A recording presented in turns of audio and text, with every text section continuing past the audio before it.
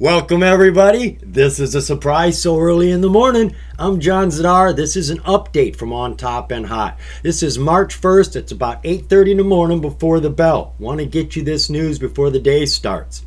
We looked at a company called ESE Entertainment Inc., ticker ENTEF, on the 13th of last month. I got pretty excited about this company. They're in a booming sector. Esports, sim racing, which is driving cars, except it's not a game, it's a simulator. And it is big business, especially over in Europe right now, but they are expanding. They are connecting the game makers to the game players. They're doing all the advertising. They're sponsoring these events at stadiums where thousands, tens of thousands of people show up, and they're giving away hundreds of thousands in prizes if you win these video games. So the business is exploding. And we were looking at, particularly because of their financials, this is a billion-dollar sector. Looking at their last quarterlies, you can see that they have been growing. 3 million, 5 million, 6 million, 11 million, and the last quarter we had 12 million. They projected they were going to have revenues of 15 million in their last quarter.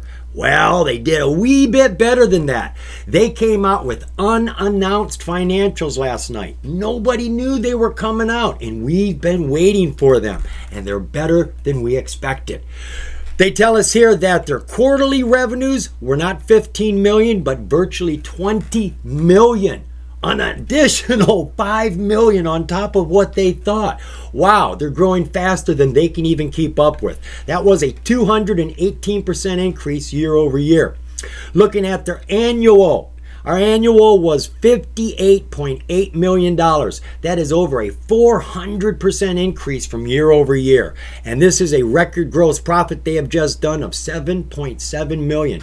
Profit! That's what you're looking for in a business. It's one thing to be making money and making revenues, but you want to be making profit, and they are doing that.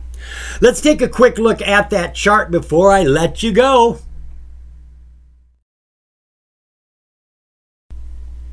ENTEF 6-month 4-hour chart. She has been running downhill underneath this 200, and our 200 is just about ready to go flat. We've been very calm here. The chart hasn't been doing a lot of movement. It's like people have been waiting for the financials. We had rolls before, but as soon as we looked at it, dun, dun, dun, it just went to sleep. So right now could be a very opportunistic time to get into this. We are currently at 28 cents. Let's back this up, get a view on our supports here. We've got a nice strong support in this area up at 40 cents. We've got another one right down here, right in that area there at 34 cents, and we're at 28 cents. This could boom, folks. I mean, she could jump up to these supports, but she could easily get a good, strong run. Now, I like this company for a short hold, but I also like it for a long hold, so you really can't go wrong with this in my eyes. But hey, do your own due diligence. There's a lot of information. Check out the video I put out back on the 13th. We got a video that you can check out. Yeah, that's it right there. Look at that.